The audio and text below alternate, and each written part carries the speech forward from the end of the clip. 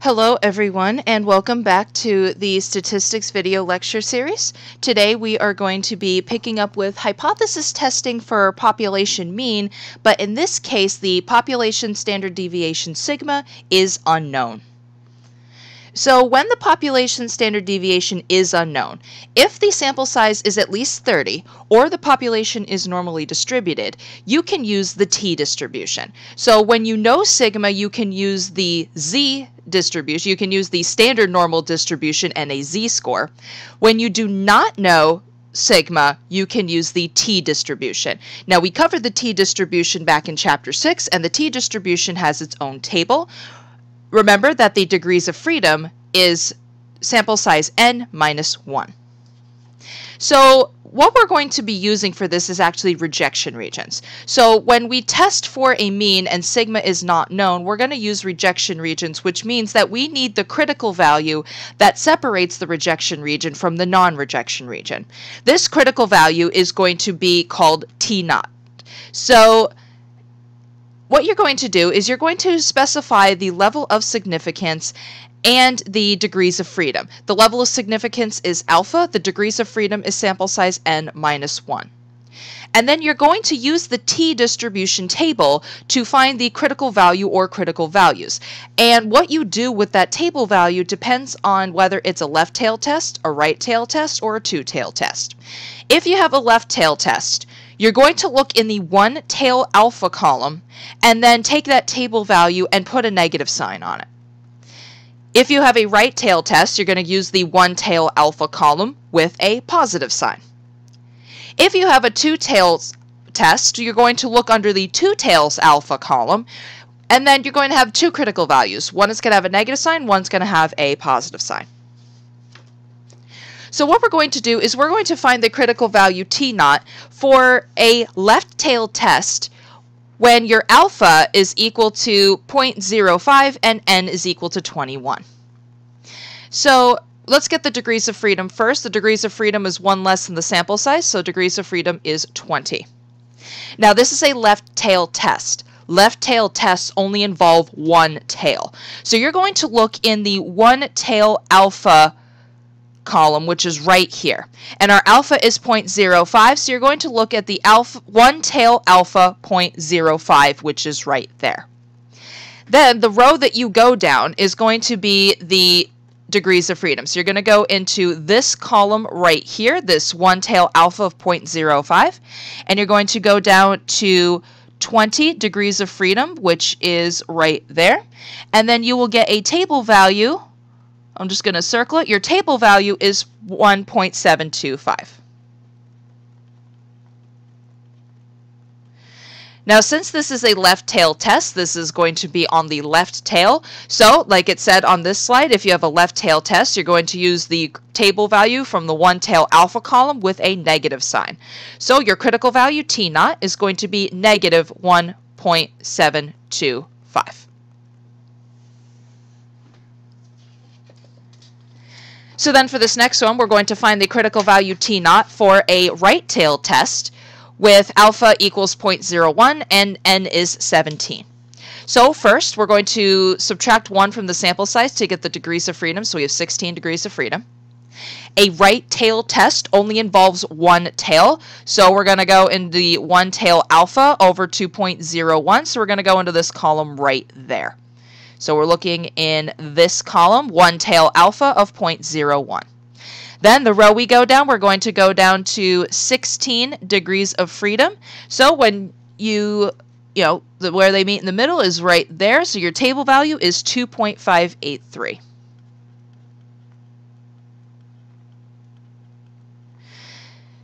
So then, because this is a right tail test, your critical value is going to be on the right. That is going to be positive. So when you have a right tail test, you're going to use the one tail alpha column with a positive sign. So your T naught is going to be positive 2.583.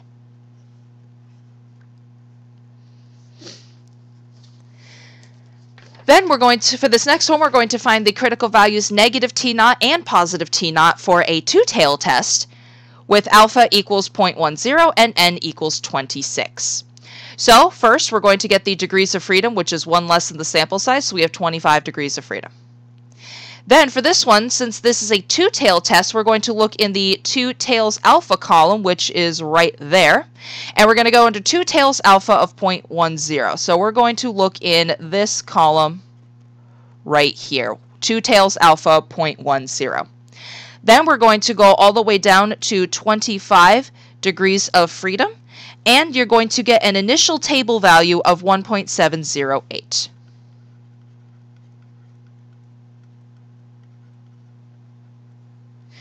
So then, because this is a two-tail test, you're going to have two critical values because you have two tails. One critical value is going to be on the left with the left tail. One critical value is going to be on the right with the right tail. So your negative T naught is going to be negative 1.708. And your positive T naught is going to be positive 1.708. So those are going to be your two critical values for a two-tail test. So since we're going to be using rejection regions for a t-test for a mean, what we need to do is once you find your critical values, you're going to take your test stat, which is still going to be x bar, and you're going to turn it into a t-score, not a z-score. So for a t-test for a mean, you're going to use the test stat, the sample mean, x bar. So your test stat is still the same. It's going to be x bar. So the t-score is going to be given by this formula right here. So to turn your sample mean into a t-score, you're going to do the sample mean x bar minus the mean in the hypothesis mu divided by the sample standard deviation s divided by the square root of n. So keep in mind that this is for when sigma is unknown. If sigma is unknown, then you're going to use a t-test and you will use sample standard deviation instead of population standard deviation. Now, provided that the sample's random and either the population is normally distributed or the sample size is at least 30. And remember, the degrees of freedom are n minus 1. So here is the process in words of how to perform what is called a t-test for the mean, and this is assuming that sigma is unknown.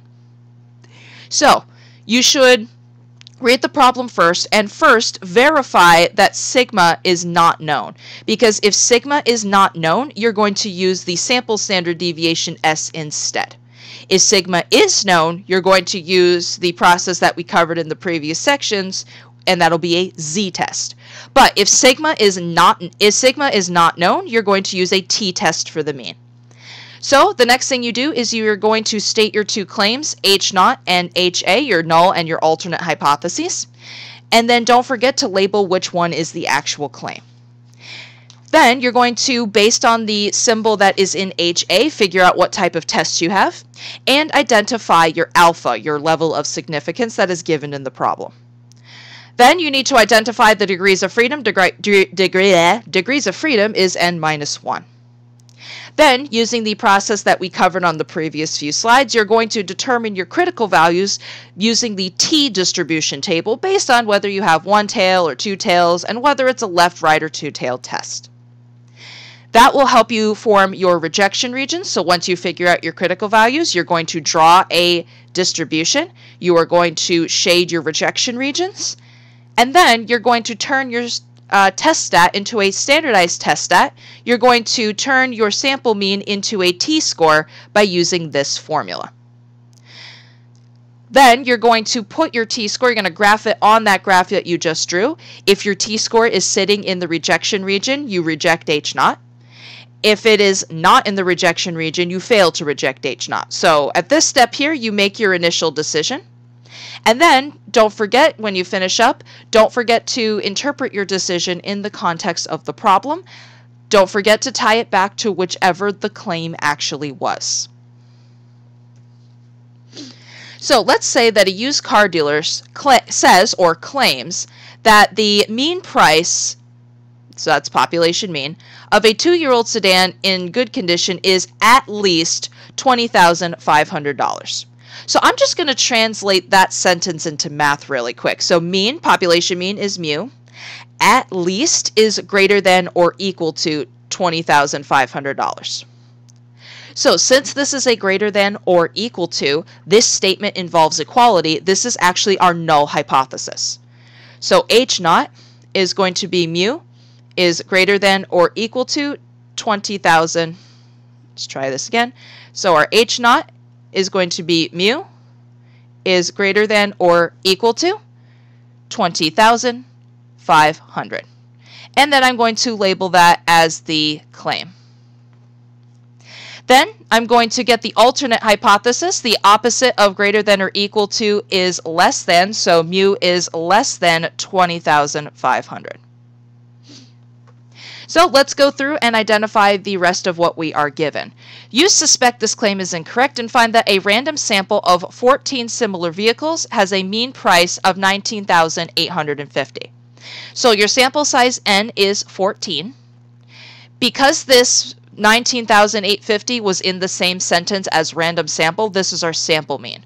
So our sample mean X bar is 19,850. And a standard deviation, again, since this is all in the same sentence as the random sample, this is sample standard deviation. So your sample standard deviation S is 1,084. Is there enough evidence to reject the dealer's claim at alpha equals 0.05? And we're going to assume that the population is normally distributed, which means that we can use the t-distribution.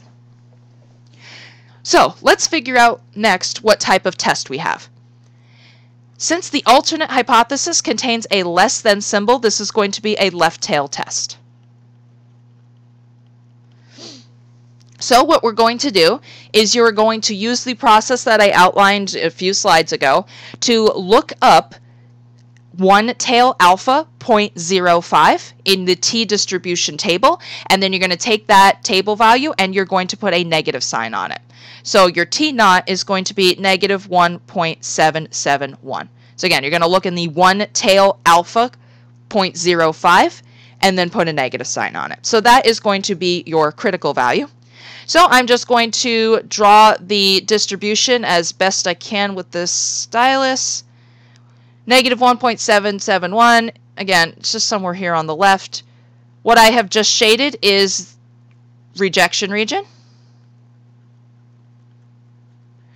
And everything that is not shaded is a fail to reject H naught. So there's our T naught, negative 1.771, right there. So then I'm going to next turn my test stat X bar into a t-score. So let's get the t-score. The t-score is going to be given by this formula here. So it's going to be the sample mean minus the mean in the hypotheses divided by sample standard deviation over the square root of n. So our t-score is going to be X bar 19,850 minus the mean in the hypotheses 20,500 divided by the sample standard deviation 1,084 divided by the square root of n, so the square root of 14.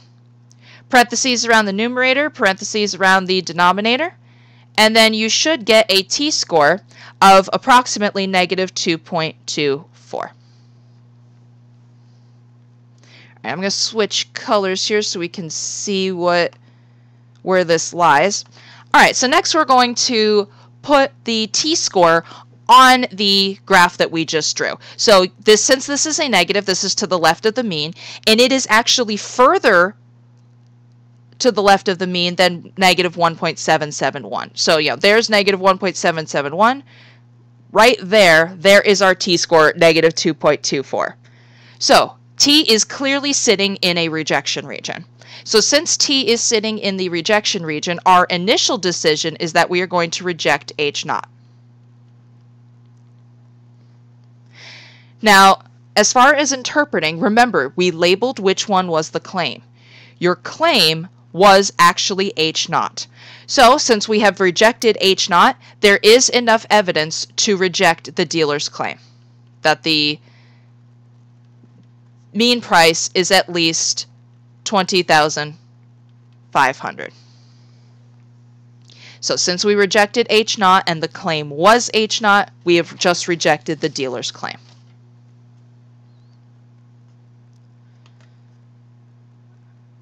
Just give me a second. All right, if you would like to attempt this one on your own before we get started, feel free to pause the video right now and resume when you are done working. All right, so for this next one, an industrial company claims that so there's our claim, the mean, mu, pH level of the water in a nearby river is 6.8. So they are claiming that the mean pH is exactly equal to 6.8. So translating that into math, is translated into math is the equal sign, so mu equals 6.8. Since this is a statement that involves equality, I mean, it clearly has an equal sign. So since mu has an equal sign and it involves equality, this is actually the null hypothesis, because remember, the null hypothesis always contains a statement of equality. So in this case, our claim happened to be the null hypothesis. So let's just get the alternate hypothesis really quick. The opposite of equals is not equals. So mu is not equal to 6.8 is our alternate hypothesis. So let's go through and let's get the rest of our information. So you randomly select 39 water samples, so that's your sample size, and measure the pH of each of them. The sample mean and sample standard deviation are 6.7 and 0.35 respectively. So your sample mean pH is 6.7 and your sample standard deviation S is 0.35. Is there enough evidence to reject the company's claim at alpha equals 0.05? Okay, so since we know the sample standard deviation and not the population standard deviation, we're going to use the t-distribution for this. So since we know S, we're going to use the formula that involves S, and that is going to be t-scores and the t-distribution and rejection regions and all of that. So let's first figure out what type of test we have. So to figure out the type of test, we're going to go into the alternate hypothesis. Since the alternate hypothesis contains a not equals, this is a two-tailed test. So we're going to have two critical values, and they're each going to come from the t-distribution table. Now what you do is you're going to go into the t-distribution table.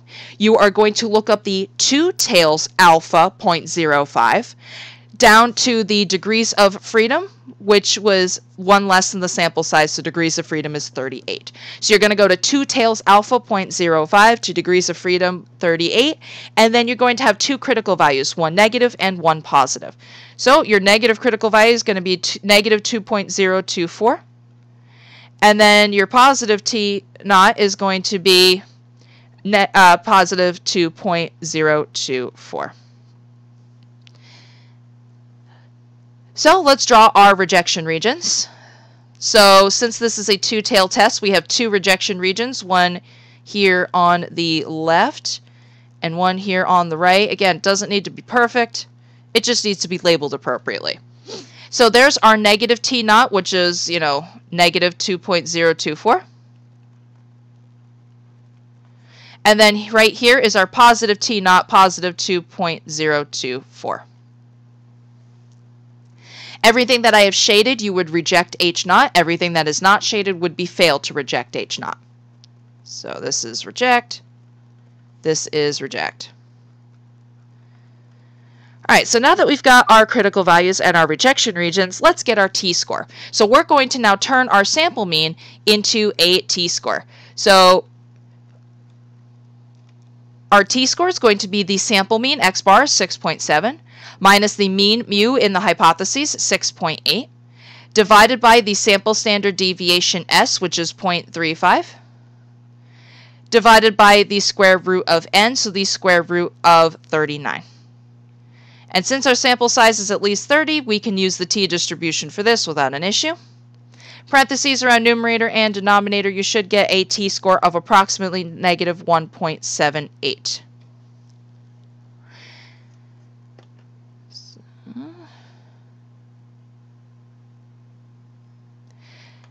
So we're going to now put negative 1.78 on our graph. Remember, 0 is here in the middle.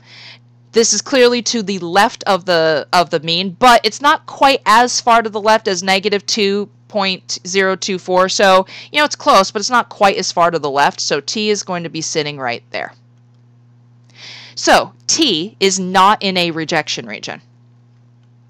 So our initial decision is that we are going to fail to reject H0. So that's your initial decision. Now don't forget that you need to interpret this in the context of the problem. The claim was H0 and we have just failed to reject it. So there is not enough evidence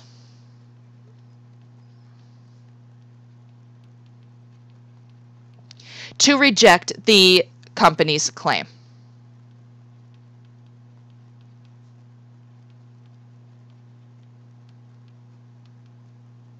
I'm sorry for how illegible that was, but there is not enough evidence to reject the company's claim. Since your claim was H0 and we failed to reject it, we have failed to reject the claim. All right, so that is it for hypothesis testing for the mean where sigma is unknown. So in any problem where you are asked to test a hypothesis about population mean, make sure that you check to see whether you have population standard deviation or sample standard deviation. If you have population standard deviation, that means that you know sigma. So you're going to use the standard normal distribution and the z-score formula that involves sigma. If you know the sample standard deviation, that means you do not know sigma, and you're going to use the t-distribution and the t-score formula that involves s, the sample standard deviation. So just make sure that you are paying attention to that. So for the next section, we are going to be testing hypotheses about population proportions, which is going to be an entirely different process because we are going to be testing an entirely different population parameter.